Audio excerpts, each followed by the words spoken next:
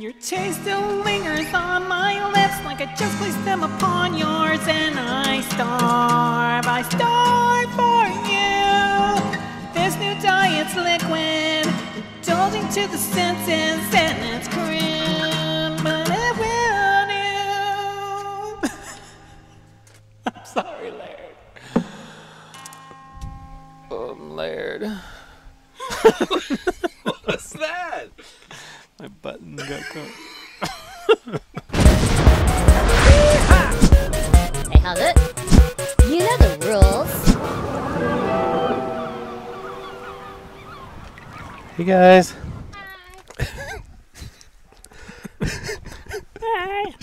Fans. Bless you. Whoa. Dude, this week was crazy. What happened? You know Bert Kreischer? Yeah, I love him. The big boy? The big boy Bert Kreischer. Well, we became friends. Yeah? Through OnlyFans.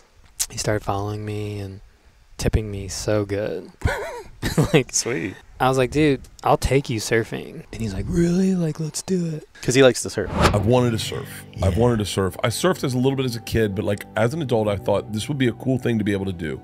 I know the guy's legit. I know that he makes surfing fun. And I kind of knew, and I hit up like a couple guys like Nathan Florence, and I was like, yeah, that surf school is pretty good. Yeah, it's a good break. So I took him out, and he was so nervous. Yeah. Like he was tripping. Like I do surf lessons at Pipe. Like I'll swim out and push people in. That sounds to dangerous. Bombs.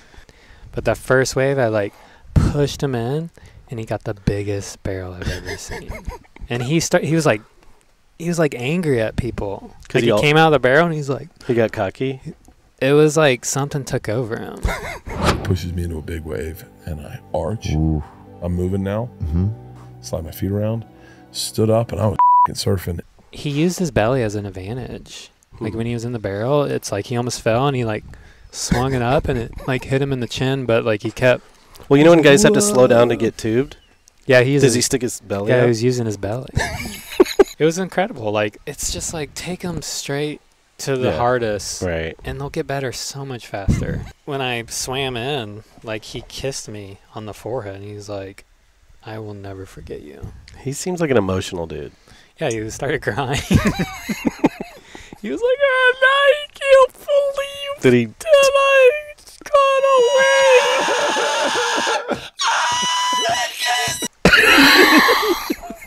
away. We got a new game this week. It's called Who Does Kelly Slater Follow and Not Sterling Spencer? What's it called? I never know the names of the games.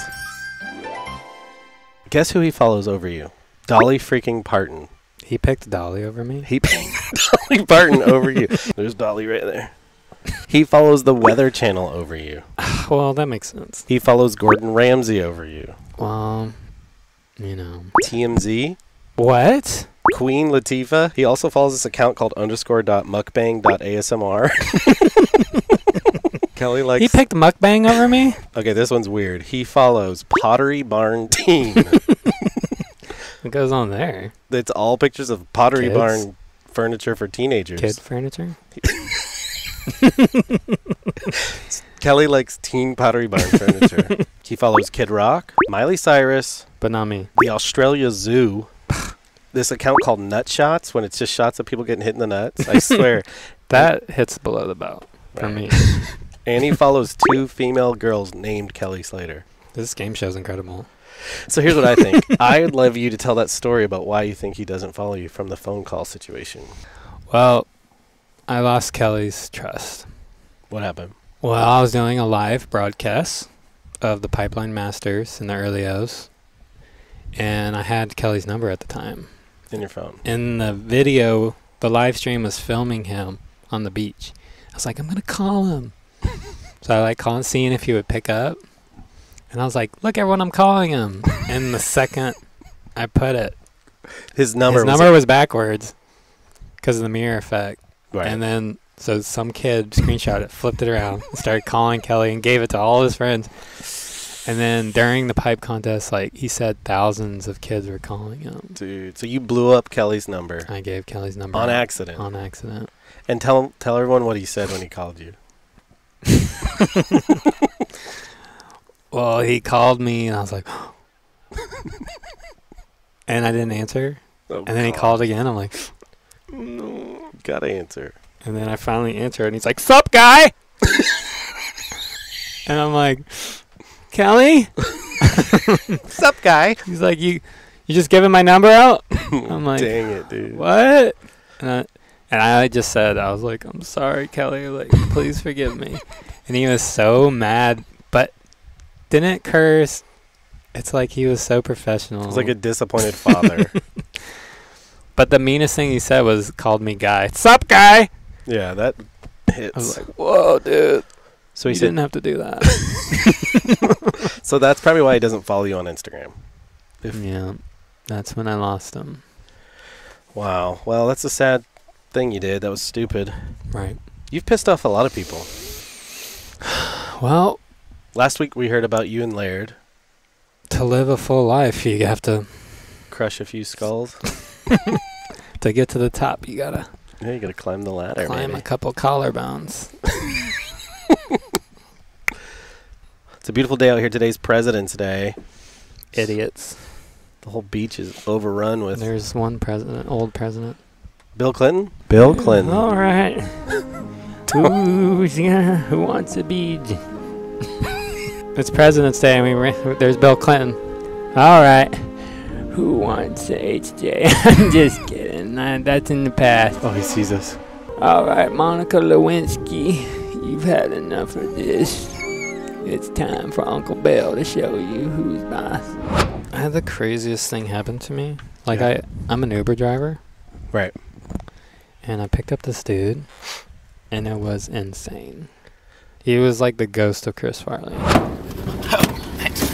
Dude, thank you. My name's Aaron. Sterling, bro. Nice to meet you. So you picked up this guy and he was insane.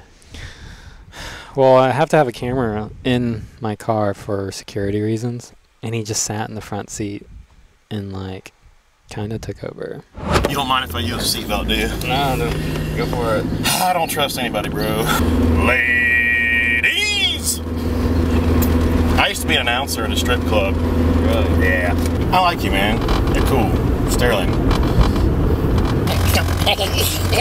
Sterling, you're a little guy. You're bad. You're this little. One of his toes were so much longer, Ooh. and that made me... He, like, would grab stuff with it. I was like, "Hey, can you grab that over there?" He's like... Tell us what it's like to Uber drive. You sit there, they get in, and then what? Do you talk to them or do you like to keep to yourself? Well, my Uber driving is like an OnlyFans combo platter. Dang, that's So it's smart. like, I have a chart. You get in the car and have a chart. And it's like, shirtless, pantless, Oh. So they request buttholes. You to be shirtless. Yeah, so it's like I get $13 for shirtless. Or Uber fans.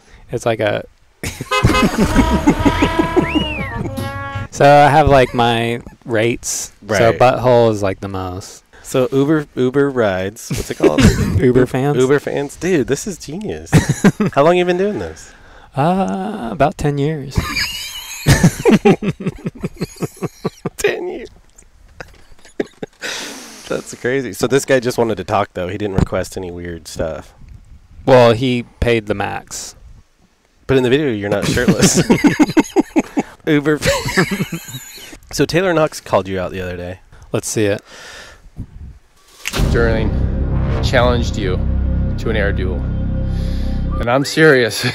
You know I'm serious. I'm always serious. Dude, his face is seriously like looking into everybody's dad that you've ever been scared of. His face He's is like the nicest military. he's like the nicest, scariest looking dude ever. He's so serious. He's so serious. So he's So- calling you out to do an air or something? All right, I'll go do it right now. All right. Go for it, Sterling. All right. Taylor, you're dead. Whoa. Well, smoked him. Taylor, sit Sorry, down. Taylor. Sorry, Uncle Knox. You got any more tricks to get into the 12th, bro? Well, I'm super flexible. Like, check it out. Like, Whoa. Does that hurt? so this is called the 12th can. You. So I get in the air and I click my feet together, and then I and then I do a full. My ankles are super flexible, and then I do a full 360, and then kink. Dang. I heard some crackling in there. Hey Ryan, What's up, Sterling? how do you know if a surfer is from California? How? They'll tell you. Ooh. So I'm kind of nervous, dude. Really? About what? So I've just booked a ticket to California. I'm going to it's a conference, pastor's conference thing. And I'm scared, is it illegal to be fat in California? Because I remember there last time, everybody's running, everyone's competing about their calories. It's so scary over there if you're chubby. I think so. Really? Yeah, It's probably, is there a corset you could slip on? that's a good idea. I've seen the ads for those ones that you roll over your stomach and makes it so you can't The breathe. fat just pops out of your neck. Yeah. So yeah, that sucks. I might need to cancel my ticket. How do you know if a surfer is from California? So Gerard Butler and Bradley Cooper are huge surf fans. I saw them at the WSL internet show, and there was footage of you dancing or doing something on the beach, and they were so into it. Well, between heats, for more points, I'll dance. That's the thing? Surfers do that? Well, yeah. Dude, they come to every contest. Yeah, they had suits on. They like to dress up nice and really support me. That's cool. Gets them going so much, and when I jiggle my belly, they're just they love they it. lose their minds. It's crazy. They follow me everywhere I go. Every tour stop, they're there. Is it because you guys connected in LA that night? Well, I think it's because when we were peeing that one time. You and Gerard? Yeah, our pee streams crisscross. Ooh. He was it's like a brotherhood. And he was like, I'll forever be there for you. Because, dude, they were losing their minds. Dude, every sick trick I did, they were just like, They were so happy for you. Bless you. whoa. Dude, What? I was out. I was in the 12th. Guess who I saw? Who? Laird. You saw Laird and He was angry at me. Makes sense. You make fun of him a lot. We used to. I feel like I should apologize. You should. I've known Laird for a while now, and I have a lot of respect for him. He's working hard to be the best paddleboarder out there, and he's doing a fantastic job. I have to admit, though, I've been kind of a jerk to Laird. I've teased him about being the best and stuff like that, but that's all because I look up to him so much. I want to be the best paddleboarder just like he is. So I'm here today to apologize and say that I'm sorry. And I admire you, Laird. You really are the best. I'm sorry for being so mean. My admiration for you is something I can't conceal. Come on and show me the way. You're the best paddleboarder. Come on and show me the way. You're the best at paddleboarding, as they say. Okay, I'm gonna play a song for Laird to show how serious I am.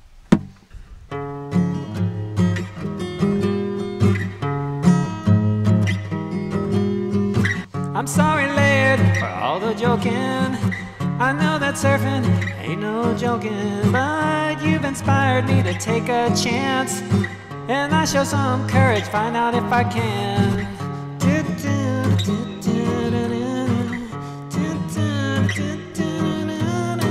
I'm grateful for your surfing style. To catch those waves, you take them wild. It ain't easy for sure, but you still try to ride them all in the big blue sky. Freaking do. Laird, Laird, Laird, Laird, Laird, Laird, Laird,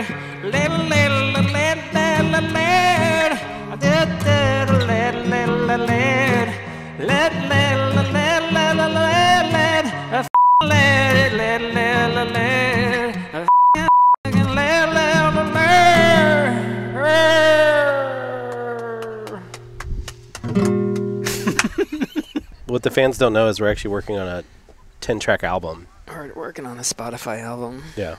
It's going to be great. What are some of the most, well-known free surfers? And that's kind of I feel like free surfing's dead. Is it really? Now it's become YouTube surfing? Yeah. Really? Don't want to say it, but I started it. You started it? For sure. You kind of did, yeah. And the Billabong like you talked about this, how they were paying you. It's not a big deal. It's not a big deal. I want to fix your mic, sweetheart. So yeah, free surfing's dead. It's just become like, are you a YouTube? Well, there's no magazines. Right. So no photos. And like, there's no movies, surf movies. Yeah. So it's kind of like Insta surf bros. So you're either a tour surfer or an Instagram surfer. Internet surfing, I call Internet it. surfing. Yeah. So you think you're the king of that? I wouldn't say the king, but the forefather? Yeah. Crazy. I started it. And it was, not to talk about myself, but... Well, you told a story once while Billabong, you stopped touring and Billabong was like, yeah, just we'll pay you the money and you just keep being you. I was an outsider when I started. And people thought I was crazy. And like, people told me like, this is the biggest mistake you've ever made in your career ever. Quitting the tour. Yeah, quitting the tour and just doing internet surfing. Hmm. And it feels good because now there's only internet surfing. It is true. Mr. Beast said you're looked at as crazy or stupid until you're successful. Right? He's right. He's right. Mr. Beast. Mr. Friggin' Beast. What the heck? So, like, surf photographers, right? I remember going on a few trips with you, like, with Chris Straley. He was super rad. We caught him on video eating a booger. Remember that? And he spit it out. You remember when we used to go to Mexico all the time? Are we allowed to talk about that? Well, It's been long enough. I think so. It's been over a decade. Well, yeah, we used to go down there on some secret missions. Well, I used to smuggle Raw Machado boards down to Mexico, and they're illegal. They had his hair in it and stuff. Right. For me not to get caught, I had to blend in with the locals. Right. So I wore naturally a robe. Well, you were like a you know, what do you A call him? A priest? luchador. Yeah, like a priest. You fit right in. No one knew. Dude, no one freaking knew. And I was smuggling so many Raw Machado boards, it was crazy. Across the border. And like... we would stick them in the back of the truck, and they would like swing. I remember one time Kelly took us on his private plane. Yeah, but there was a ton of people on it.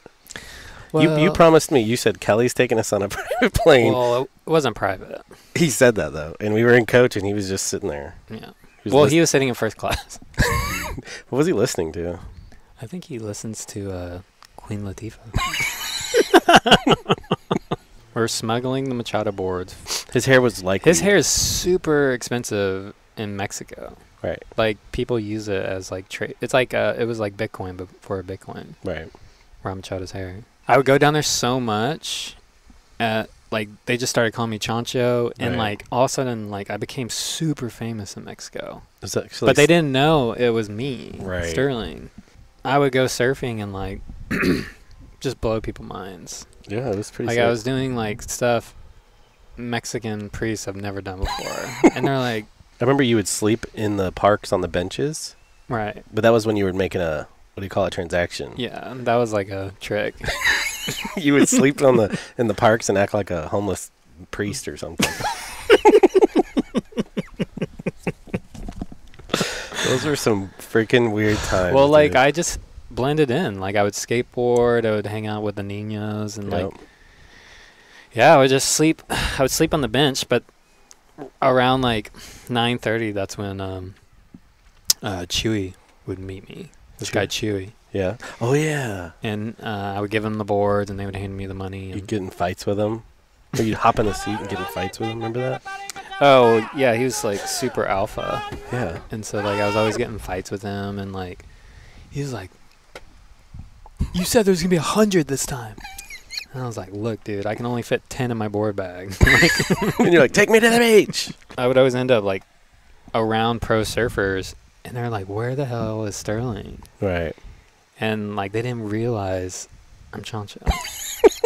Yeah, you would be right in the middle, and they didn't recognize you. They just thought I was gone the whole time, and I would. You fully immersed yourself in the culture. You were doing tornado spin dancing and the. Well, I didn't want to get caught. Caught.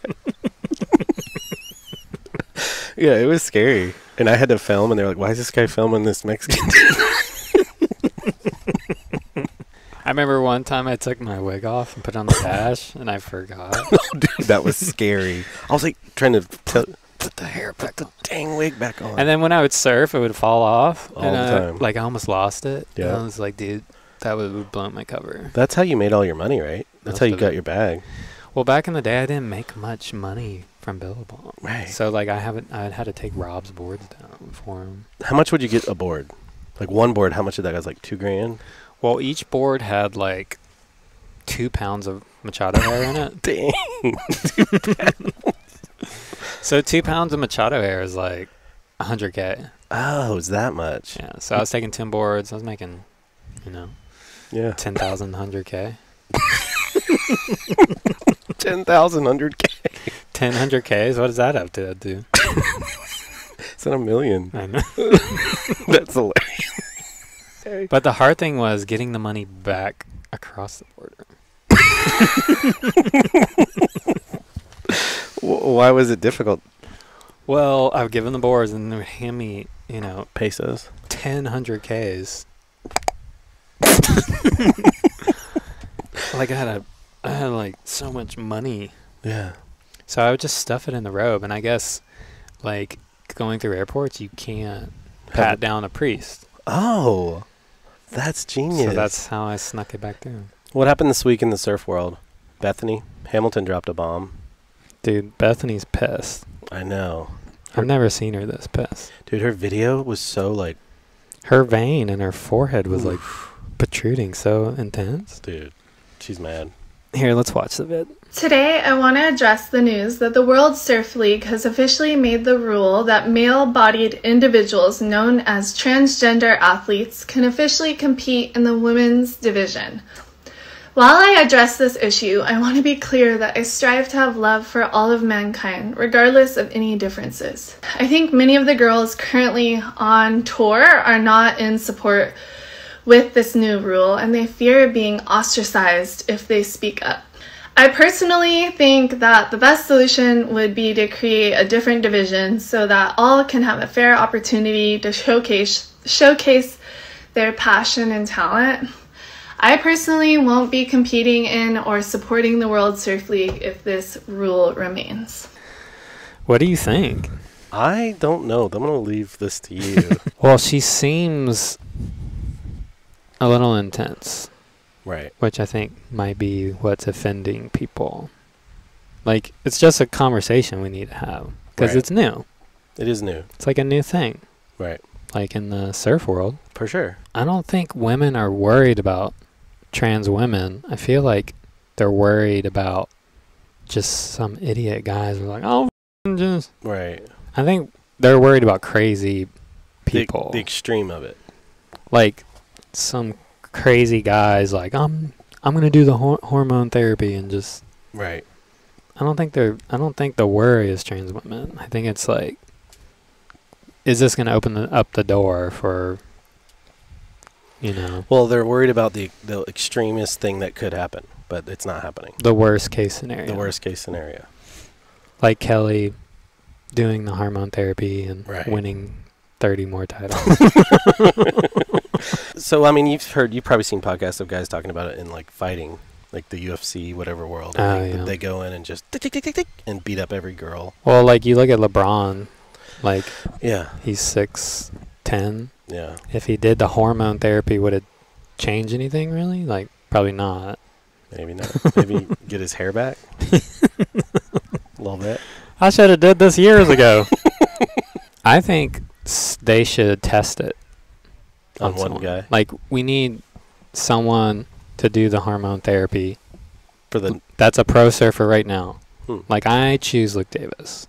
You want Luke Davis? I think Luke Davis should do it because he's already beautiful. He's already beautiful. He dyes his hair. He looks great. I'm picking Luke to try the hormone therapy and see if it is fair. Right. How can we know if it hasn't been tested? Yeah, we need a guinea pig. All right, Luke. You heard it here first. But I think people should chill out on the fear. It's going to be okay. So if we don't need to like start saying names and stuff. So if you were going to go on her side of it, like if you like you're playing devil's advocate right now. What's the other side? What's her whole take on it? Like what's her fear? Yeah, what's her worst fear, that a dude's going to come in and Kelly everything? I think it's like ex-pro surfers will go do the hormone therapy. They don't really feel like they're women. Like they're just manipulating the system. I would love to find out if an ex-pro surfer or a pro surfer did the hormone therapy, what would the change, like, would the change be enough to where it makes it fair? Oh, I see what you mean. Somebody washed up should do it. Like Marshall or something. Just kidding. We love you, Marshall. That was a joke. Why is he? I don't know why I said that. Maybe she's acting so tense because they didn't talk Right. It was kind about of it first. Right. I just think people, they get scared Right. and they instantly go to like this, Defense name mode. calling. You and Bethany are homies. I remember that picture of you and her. You kind of had a terrible haircut.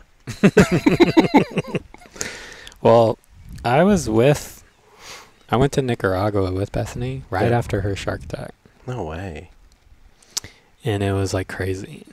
And she's so nice. Yeah. That's what's kind of crazy about this video. Like, she really is the nicest person. Right. Her and Carissa Moore are the nicest surfer girls ever. Right.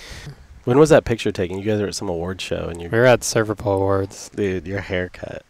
And she's so much taller. I know, and your hair was so funny. Look, We're all going to make it. we're all gonna make it. And Going to be okay. We're going to figure it out.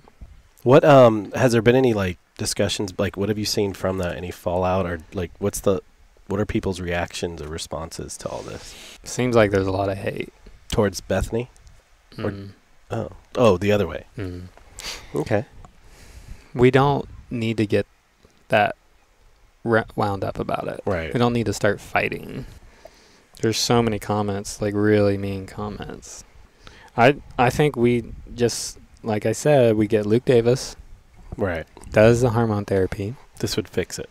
and let's see, send him on the women's tour, Right. and Yeah. if he dominates, maybe we think about it. I gave Donald Trump a surf lesson last week, Yeah. and like he's super mad at me. What happened? Well, he didn't like the surf lesson because he couldn't get inverted. Of course, he's not gonna get inverted. And then like he left his orange wig and I didn't give it. Oh shit. He's calling, dude. Would you look at that? Hello? Hello, Who's this? Sterling. This is Donald. Donald. This is Donald Trump. You gave me a surf lesson. I paid you a lot of money. I paid you $999.99. The most anyone's ever paid probably for a surf lesson. And I fell, and everyone said I had stink bug stance, and I want my money back. I'm very upset. I tried to get you to the 12th, but you wouldn't wear the gold Speedo. And that's one of the main rules. I told you I was very uncomfortable because the water was, quite frankly, not the warmest water, and I had a little bit of shrinkage, and it was still a pretty good size. It was, comparable to some of the best. So anyways, I'm probably never going to take a surf lesson with you again, and, I felt like an absolute dog because the board was very slippery. You didn't put the wax good, because some of the orange hairspray got on the wax, and it was very slippery, and I fell. do you want your orange wig back?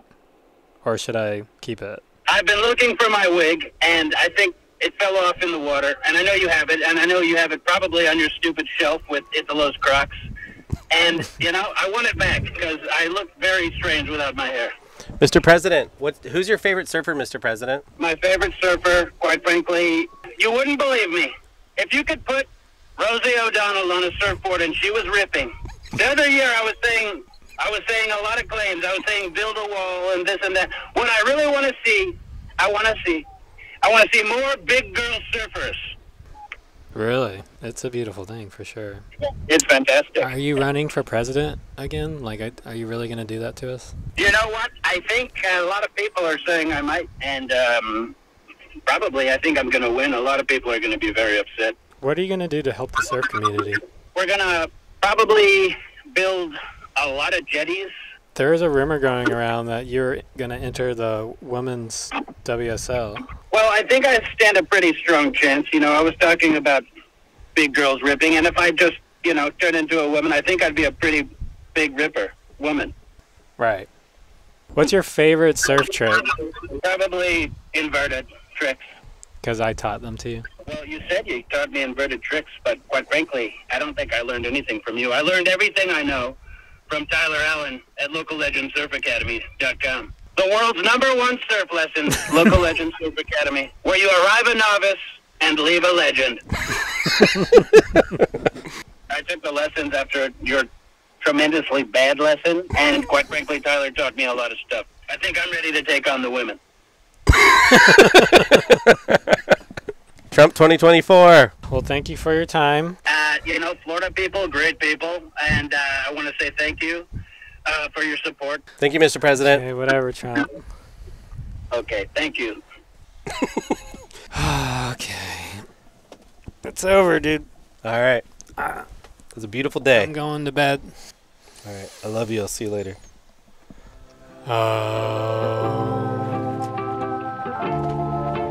How's it? Thank you for watching Pinch My Salt, the hit podcast of the world's #1 surfer, Sterling Spencer. You know the rules. Subscribe and tickle that like button. Pinch My Salt.